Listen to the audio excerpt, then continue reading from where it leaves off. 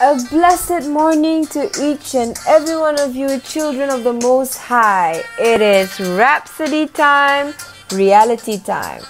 Today I'll be sharing a message from our man of God entitled Invigorated by the Holy Ghost. Our opening scripture is from the book of Ephesians chapter 3 verses 14 to 16, and I read, "For this cause I bow my knees unto the Father of our Lord Jesus Christ, of whom the whole family in heaven and in earth is named, that he would grant you, according to the riches of his glory, to be strengthened with might by his Spirit in the inner man." Hallelujah. In our theme scripture, the Apostle Paul, by the Spirit, prayed for the Christians in Ephesus to be strengthened with might in their inner man.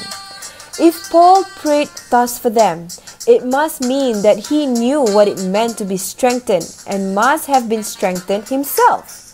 Therefore, he wasn't trying to get God to fulfill a promise or do something that we don't already have as Christians. Why then did Paul pray for the saints in Ephesus that way? It was because the people had not come to the full knowledge of the divine might at work in them by reason of the indwelling of the Holy Spirit. It was more of getting them to be conscious of the divine energy, the supernatural might of the Spirit inherent in them. This strengthening isn't coming from heaven. It is by the Spirit of God that's already inside them. He wanted them to understand the ministry of the Holy Spirit inside them and walk in His might. There's a spirit inside you that invigorates you. That spirit gives you supernatural power, the ability to perform. Hallelujah. This is why you must never confess or accept that you are weak. There is no weaknesses in your life, for the Holy Spirit, the embodiment of all glory, dominion and strength, lives in you in His fullness. No part of your body is available for sickness, disease, infirmity, or to the devil. The Holy Spirit is in you, keeps your spirit, soul, and body invigorated and ever alive. Romans chapter 8 verse 11 declares, "But if the spirit of him that raised up Jesus from the dead dwells in you, he that raised up Christ from the dead shall also quicken your mortal bodies by his Spirit that dwelleth in you." Hallelujah. This is no longer a promise, my brothers and sisters, but it is a present hour reality. Glory to God.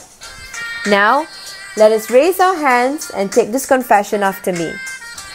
Every fiber of my being is energized and infused with miracle-working abilities. I am strengthened and invigorated by the Holy Spirit in my inner man, thereby competent for any task. I am conscious of and function with His divine might that works in me mightily. Hallelujah. Glory be to God. Now, take some time today and study these following scriptures for you to further understand today's topic. From the book of Ephesians chapter 6 verse 10, preferably the Amplified Classic Version. From the book of Philippians chapter 4 verse 13. And from the book of Colossians chapter 1 verses 9 to 11. Hallelujah. Hallelujah. Hallelujah. Tune in again tomorrow for another explosive message from our man of God, Pastor Chris Oyakhilome. Have a beautiful day ahead. We trust you have been blessed by this devotional. We invite you to make Jesus Christ the Lord of your life by praying thus.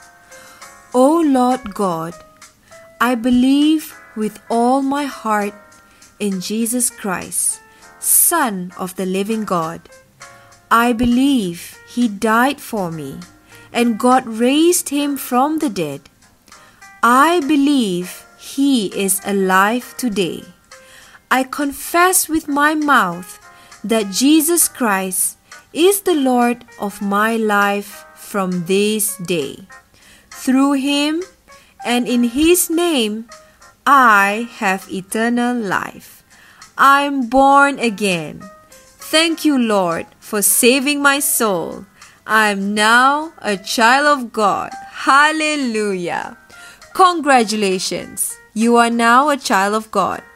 To receive more information on how you can grow as a Christian, please get in touch with us by emailing us at tni.msia@gmail.com. That's tni.msia@gmail.com. We look forward to hearing your testimony. You are blessed.